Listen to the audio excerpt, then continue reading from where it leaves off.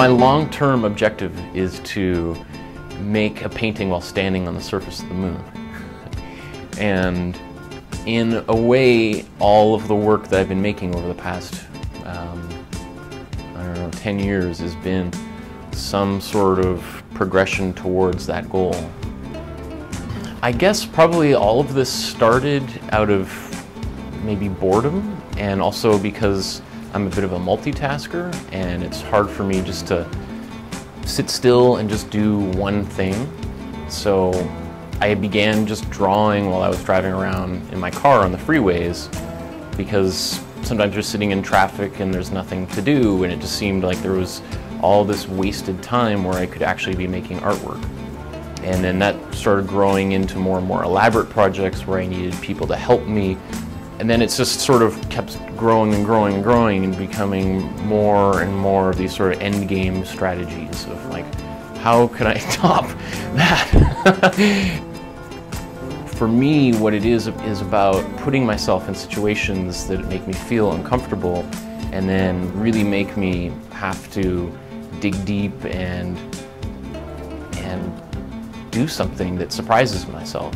You know, that I guess I've just felt like I can do the studio thing, and I can sit in my room and I can make a whole bunch of artwork, and I can carefully select what is good and what's bad and show that to the world. And more I've felt like when I'm out there doing something and everything's on the line and people are watching, I feel like I've really got to bring it, and I've got to pour everything I have into it.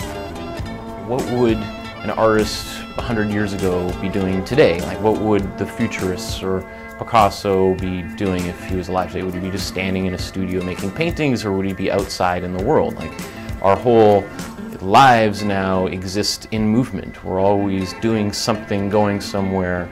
We're very few times at rest, and it just seems to make sense that I go out into the world and have the world bombard me. When I'm making art and I'm undergoing G-forces or something in a fighter plane, it certainly challenges the steadiness of my hand.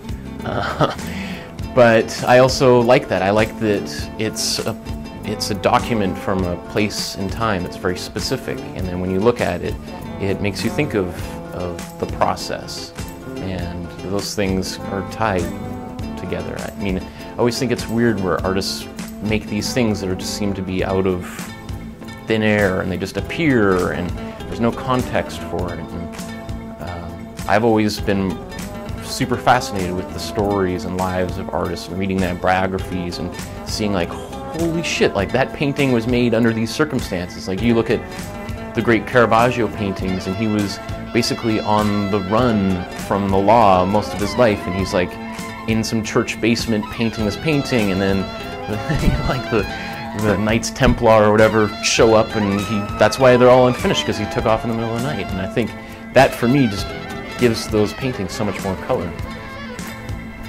My name is Michael Markowsky, and I'm an artist.